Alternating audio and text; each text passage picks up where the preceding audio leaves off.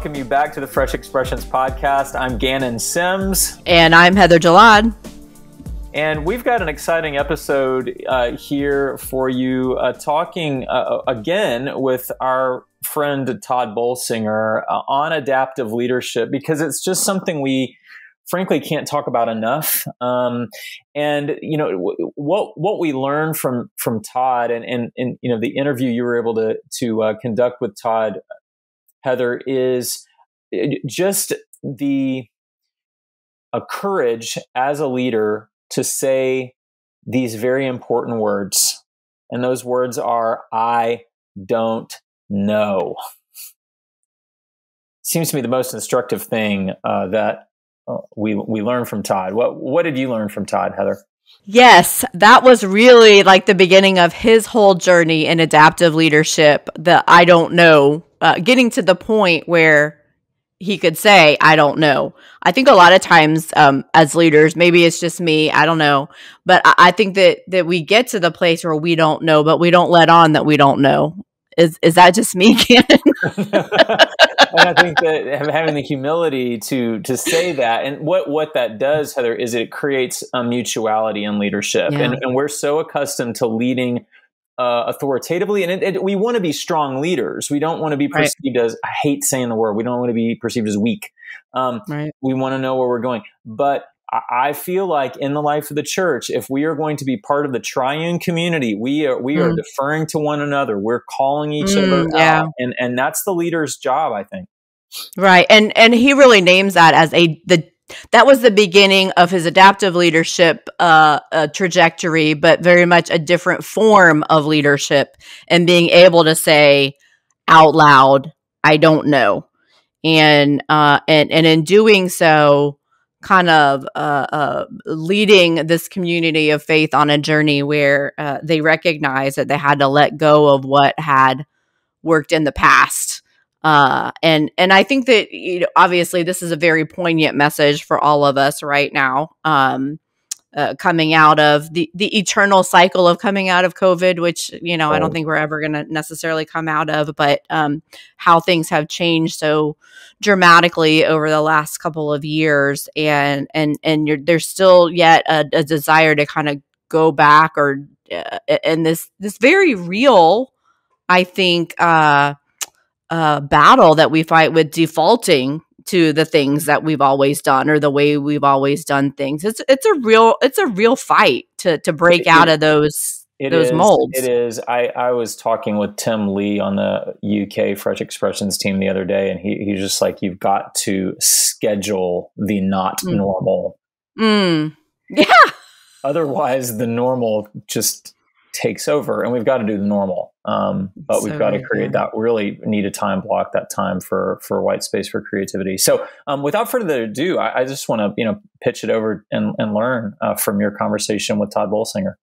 Yeah, this is really all about learning to lead when you don't know what to do next. And I think we can take a lot of notes from this conversation with Todd Bolsinger, from his work that we've seen be shared with the community over these last few years, Canoeing the Mountains, Tempered Resilience, and with great anticipation of what he is working on right now and what's to come. Y'all have a listen, take some notes, listen again, and we would love to hear how this episode of the Fresh Expressions podcast has impacted you.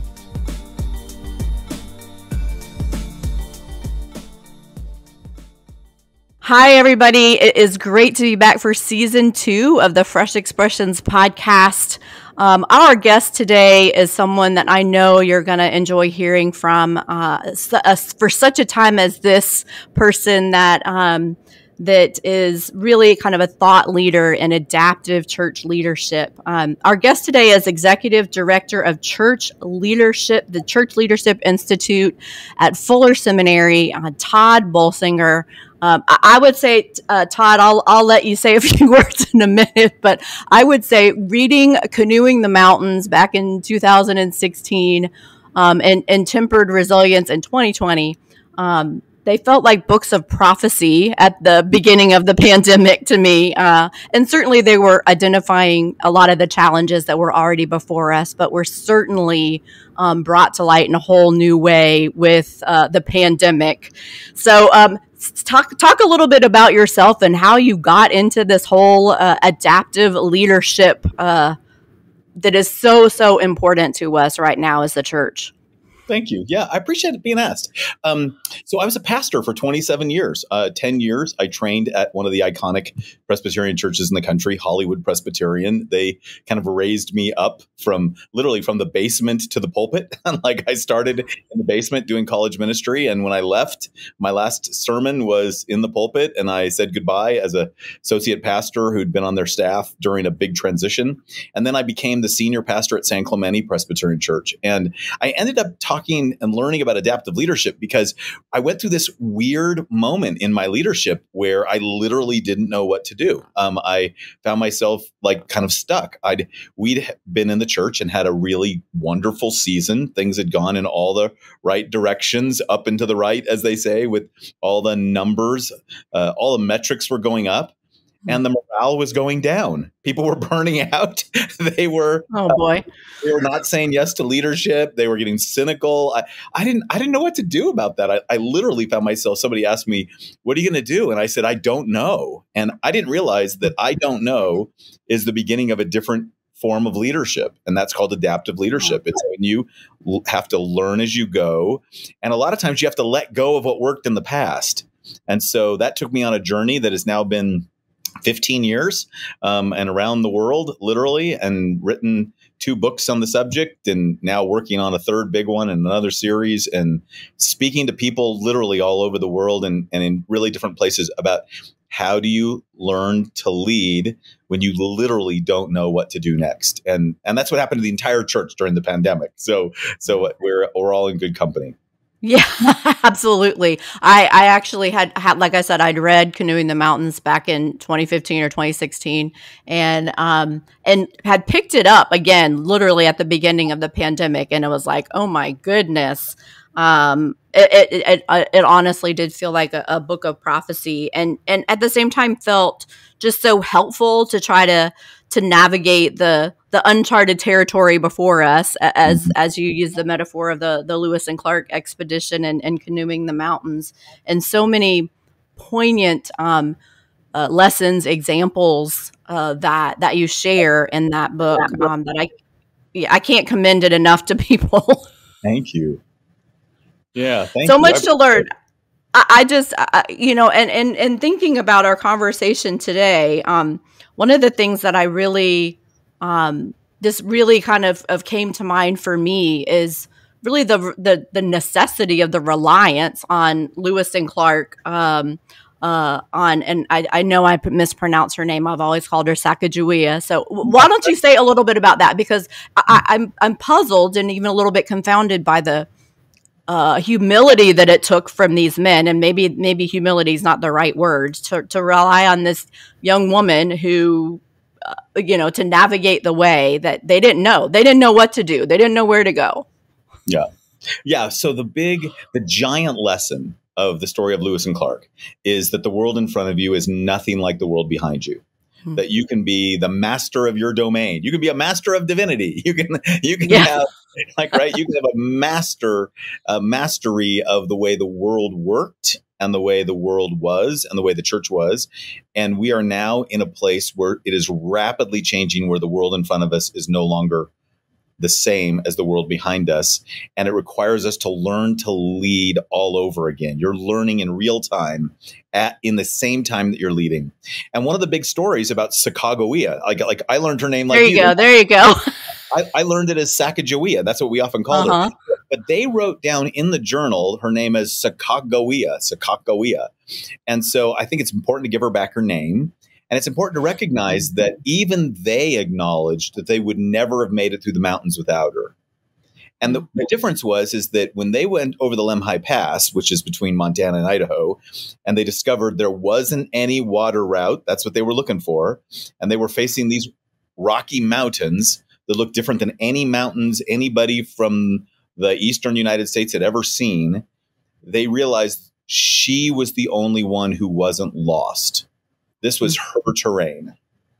And what we often talk about is one of the big lessons of adaptive leadership is the future is already here. It's just on the margins. It's in the people that you're ignoring. It's in the people, the voices we haven't heard. It's in the people who didn't have power and privilege and training in the old world. It's often, I mean, quite frankly, the places that are beginning to thrive in the church going forward are places where there are more diversity of voices, more diversity of experiences, more openness to learning from people that in the past we would have said, well, they don't have the credentials, the degree, or the experience. And we don't, they're, and so one of the reasons why I like working with Fresh Expressions is that there is this humility about saying, yes, the inherited church thrived in the past and we love it and take care of it and affirm it. But there are experiments to happen on the margins with new people that we would never expect that are like the Sacagaweas that are leading us into the future. And I do think you're right. It takes a kind of humility. I also think it takes a necessity. I'm not convinced that Meriwether Lewis, having been trained by Thomas Jefferson, was all that open to Sacagawea when he first met her. He didn't write down a single word she said. But they walked over the Lemhi Pass and they needed her. And so they began to be more open and learn more. And I think a lot of church leaders are in that place today. Yeah, well, they say that the desperation is a seedbed of innovation, right? Or something like that. Like, we don't know what to do. And maybe there are others that can show us the way. And really, like you said, the openness to do things differently, to try things differently, to recognize that what has been working perhaps for decades, centuries, whatever, is not working anymore. And there's a I think Fresh Expressions does a great job of recognizing the gifts of the inherited church while also the possibility of doing an old thing a new way, which is frankly what Jesus told his disciples he was going to teach them to do, right? An old thing a new way. So I think there's something significant there for us. So you say people on the margins, people, diversity, people that we wouldn't necessarily look to as experts or leaders, perhaps as the church. Can you give some examples? Who are you learning from? What are you learning from as far as adaptive leadership is concerned? Well, let me give you an example of something that happened just last week, right? So last week, I started my week in San Antonio, Texas, talking to a group of 1,000 Pentecostal pastors who were, they were all Pentecostals, but they were as diverse socioeconomically and racially as you can imagine. And they were all eager to learn about how to lead differently and how to lead with resilience. Well, then I went to a little tiny university in rural Virginia where 50 pastors and students showed up to learn there too. And then I went to Queens, New York, and spent 2 days, and over 60 church planters and church members of churches, all immigrant churches, all in New York, all showed up to learn. What I'm learning is the folks who we wouldn't expect, like none of these single people have a big platform. None of these people are going to be on any of the giant conferences. None of them are going to be the kind of people who reread their books. They're all out there practitioners who are learning as they go. And part of what I learned from them is they often speak into my work and remind me, hey, in our context, you're going to have to adapt even your work this way. And that's particularly true when I was working with this community of church planters who are mostly in Queens, New York. Queens, New York, this was one neighborhood in Queens that is 100,000 people and has over 150 languages. It is the most diverse zip code in the world. And it's right there. And there are folks working on planning churches in that environment. And in almost every case, whenever they have talked to like traditional church planters, they haven't understood the uniqueness of that context. So one of the things I'm really learning is adaptive leadership is powerful because it takes seriously not only your traditions that you want to honor, but your context, which is the place that God has put you to minister. And that's been very powerful for me. I often get critiqued in really good and helpful ways. by people who are saying, in our context, adaptive leadership works. We just have to adapt even what you said this way. And every single time it is fruitful and helpful for me too. So good. So good. There's so much to learn. And I think the more we, you said something that really resonated, that I know we share often in Fresh Expressions, as the team, as the trainers, as the staff, is that we're not the experts, but we're practitioners, and we're here to walk with you, and to figure this out together. And I think that's so significant, and also recognizes that none of us have arrived, and we're all trying to kind of navigate this new territory together. And there's a lot for us to learn along the way. I think this whole idea of not only are we called to be to transform the world as a United Methodist, that's part of our mission, but the world transforms us, and we are changed in the process, and more I believe that we're the disciples that are made in the going and the changing and the adapting, as much as we make disciples. So there's a mutuality that happens along the way that has to be held in high regard, I think, as we learn from one another. Yeah, indeed. Yeah. And context is super important. Yeah. For sure. So as we talk about like navigating the adaptive challenges we have in front of us, I know sometimes our default is to apply technical solutions to adaptive challenges. So could you kind of unpack that a little bit for everybody? Yeah. So this is like the hub of the way to think about adaptive leadership. So technical solutions are not trivial. They're just solutions that are already in your repertoire. So technical solutions are solutions experts can bring. So I always joke, I said, look, if you need a pastor to show up at a hospital when someone's dying, they've been trained how to do that. And in some communities, they may be one of the few people trained how to do that. If you need somebody who can also run a youth program, almost every pastor has figured out how to run a youth program. We all have 5 different games we can do up our sleeves no matter what, right? If you need someone to preach on the Trinity, they can do that too, usually without committing heresy. Like there's really important skills.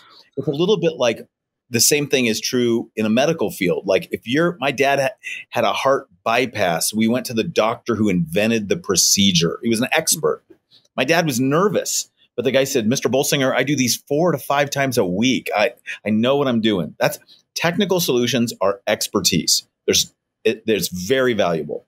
The problem is when you get into a place where there is no expertise, what people end up doing is they end up using their old solutions in a new terrain. That's a little bit like, to use the canoeing the mountains metaphor, it's like really paddling harder in a canoe when there is no water in the river. Like if you run out of water, don't paddle harder. What you're going to have to do is drop the canoe. And that's painful.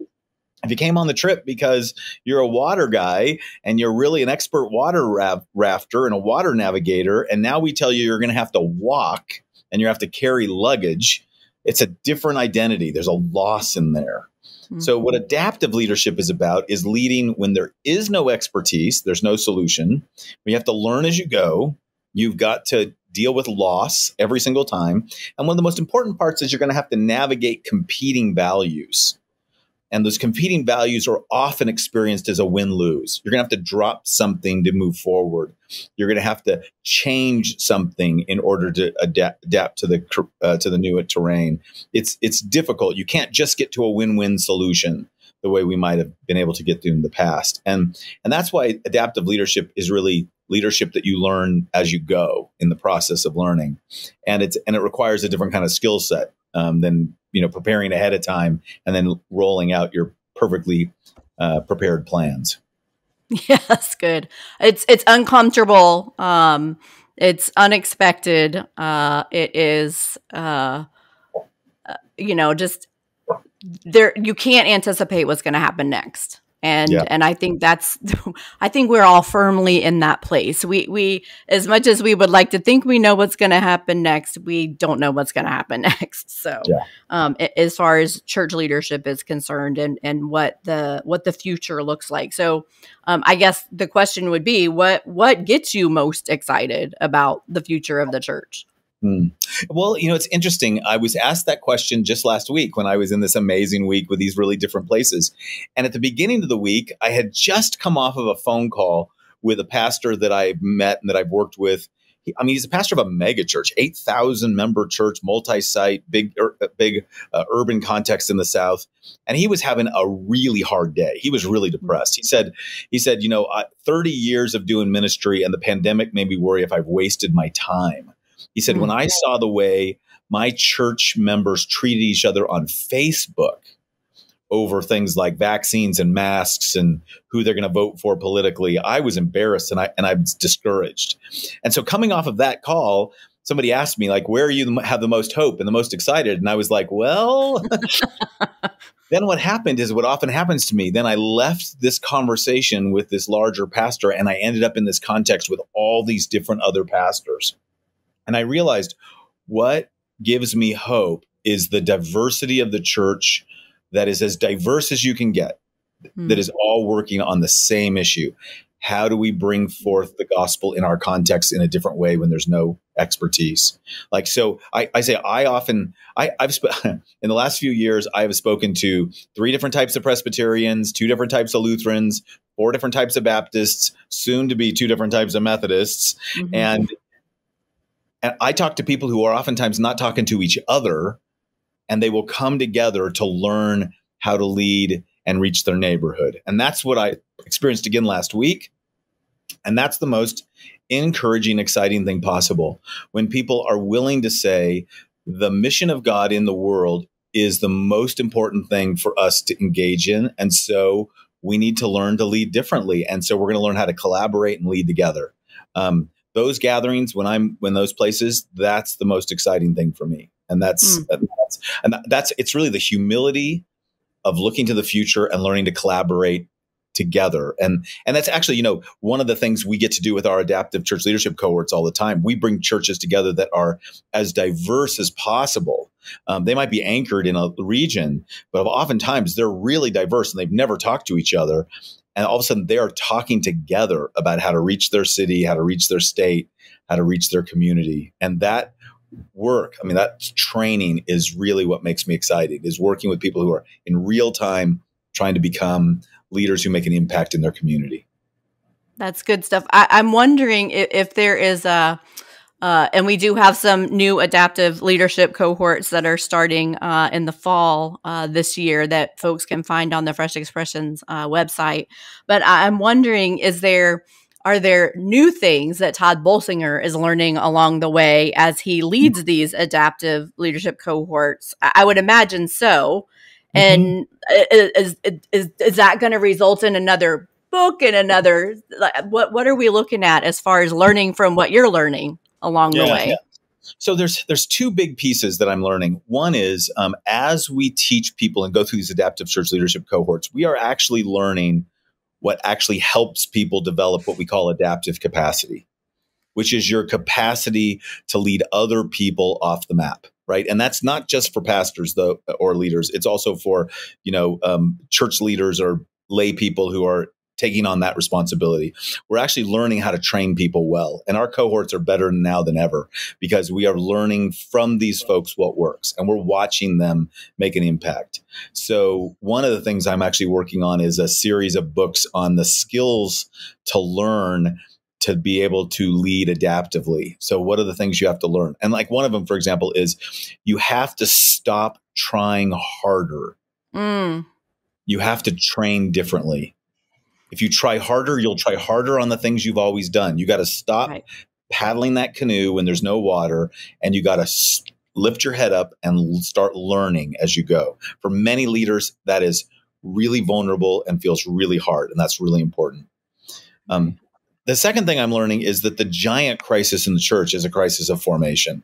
I spent the better part of the pandemic on Zooms and on webinars, and I would ask people, like, what is happening in your church? What are you learning? What's been revealed in your church context that the pandemic showed that was there ahead of time, but you now see clearly? And almost the number one answer by far was, we have a crisis of discipleship. Yes. We are not as Christian as we thought we were. We are following so many of the trends of the world. Like, so the way our culture is divided politically, the church is divided politically.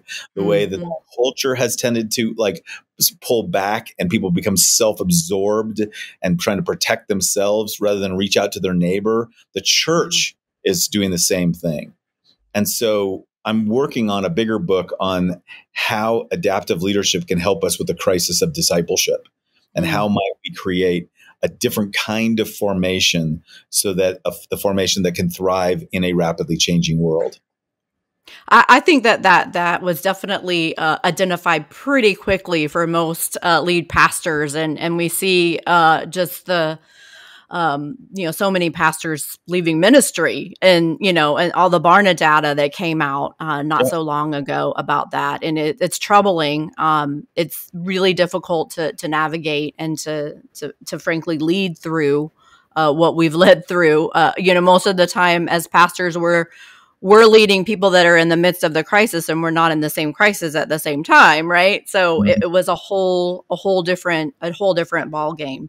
I know I was riveted. I was not the only person that was absolutely riveted by your presentation at your keynote at the national gathering, the Fresh Expressions national gathering back the end of March, where you addressed this specific thing, this crisis of discipleship and formation, and what does it look like for us to really be thoughtful about what our discipleship processes are. What does formation look like that is deep and wide, and that is resilient beyond the kind of adaptive challenges that we're facing right now? So that being said, I think we actually shared your keynote on the Fresh Expressions podcast. That was a big bonus. So if y'all didn't catch that, you can go back and look for that on season 1 in our episodes. That was a bonus. But Todd, say a little bit about what's coming next for you. I guess you said you're doing a series of books on this. So say a little bit more. Yeah. So most of the work I'm doing, I have an interesting, great opportunity, which is basically that I have my own company that does consulting and coaching and speaking. And I then also lead the Church Leadership Institute at Fuller that runs these cohorts and does research on them. So I'm a little bit like a doctor who has a medical practice, and then I get to teach at the med school and do research at the med school. And I have 64 doctoral students from graduates to new in the cohort. We're starting a brand new cohort in Houston this next year. So we'll probably have another 20, which means I am working with students and with leaders all over the country. And part of it for me is really trying to capture that learning and pass that on to the church as quickly as possible. I wake up every day getting to help faith leaders thrive as change leaders. And what we're discovering is the big part of that thriving for ourselves and for our little company is that we have to be adapting. We've got to be learning and living in the very same thing that we're teaching. And so a huge part of it is doing consulting with churches on the ground, taking them through the process, coaching leaders who are leading change, starting cohorts for smaller churches who need to do that together.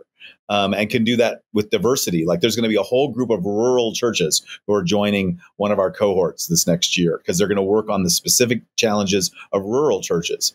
Those are the kind of things that make me really excited. It's leaders taking the work into their particular context and actually making it thrive because they know their context better than anybody. And I get to learn alongside them about how that applies. Now, I know we're going to have listeners that are like, okay, I get it. Like, this is needed. Where do I start? What do I do first? These cohorts sound great, and that might be a possibility for me, but what can I do today to move toward adaptive leadership in my local context? Well, the first thing you can do is try to find some other people who see the problem also. Right? That's the first thing you can do is gather, like I always say, find your own little core of discovery. Like in our adaptive leadership work, we call that a transformation team. Find a small group of people, 4, 5, 6, read the books, start learning some stuff together. If you can join our cohort, because take 6 people from your church, like it can be the pastor, it could be others, and just say, look, we are going to go learn, and we're going to be the scout group that goes ahead and brings back what we learn. It's affordable. It's exciting. There's a lot to learn. So the best thing you can do is gather a small group of people and begin to learn together. My company, AE Sloan Leadership, has resources that we give available to people. We got workshops and classes and courses that we make available also. And so you can give the details in the show notes. But what you'll discover is between organizations like Fresh Expressions, our company, the cohorts that we're doing, the problem isn't finding out what the next step is. The problem is just getting some people and taking the next step. Because the hard part is what we mostly want to do is double down on what we've always been doing. And that's really hard. That's the canoeing the mountains moment. It's acknowledging that the boat that brought you this far is not going to take you forward, and you're going to have to drop it and let it go. Yeah. And teaching people, gather a group of people who are willing to let go of some of the things of the past and learn as you go becomes the key to moving forward. That's good. Yep. The maps that got us here won't get us where we need to go, for sure. Yeah. I think I've quoted that a couple of times, at least. Yeah. So, is there a question that I haven't asked you that I should be asking you, or something that you haven't shared that you would like to share, or you think is important to share? Mm-hmm. Well, the question that people are afraid to ask, which is, who are the churches that won't make it? Like, what are the churches that are not going to make it? It's like we all don't want to think that's us, but churches are closing, churches are declining, and really, here's the hard, brutal answer: it's the churches that cling to the past. I say it's churches who decide that it's not about discovering a world. It's about canoeing. It's about preserving the great history of canoeing. It's about trying to make better canoes and tell people stories about canoes and protect the canoeing guilds and all the things. I mean, almost every church I know is standing right here on the precipice of the Lemhi Pass. They are looking at the future that it looks totally different, and they got to decide what to do. And some literally decide we are going to go back. We're going to go back. We're going to fight for the past. We think that somehow God was more present in the past than today. We want to get the world. We want to get the world back to the way it was. Those folks are not going to make it. There are others who are just trying to stay right here on the Lemhi Pass. I said they want to set up an Airbnb with a view, talk about the future, but actually not go. The folks who are going to make it are going to be groups of folks who are willing to let go and learn as they go. And that's why in many churches, it starts with a small group of people who love their church enough to begin to learn and experiment their way forward. And sometimes it's just a small group of people who come alongside a pastor who's really dedicated to doing this, but they're really afraid that they're going to be alone, and saying, we'll go with you. We'll be the little core of discovery that goes with you. We'll be the folks who will be part of it. Because if you don't have that, you will die. I just don't know any other way to say it.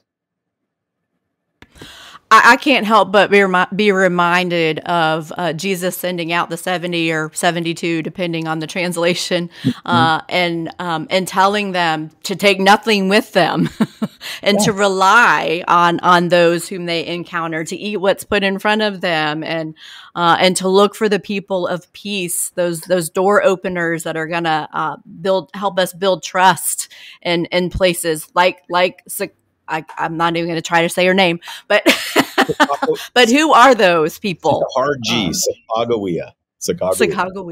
And instead of taking those canoes with us to go kind of empty-handed into the places that God is at work already, and joining what the Spirit is doing. Todd, this has been a great conversation. I know many folks will be encouraged by it and are leaning in to hear more and to learn more. Would you be so kind as to offer a prayer for, I know many leaders and pastors that are navigating some pretty challenging territory in front of them before we close out? Yeah, I'd love to. Dear God, this is just a conversation amongst two colleagues who eagerly desire for you to be seen in our work. And I pray for anybody who hears this. We don't expect it to have a big following. It's not going to be famous or popular or go viral. But I believe, and we believe, that there will be people who hear this podcast who you want to speak to particularly about being those who would say yes to your call to move into the future. To have the courage to let go of the things that have brought them this far, to be willing to be wise about what they preserve and hold on to be able to learn as they go, and to encourage other leaders that they find along the way.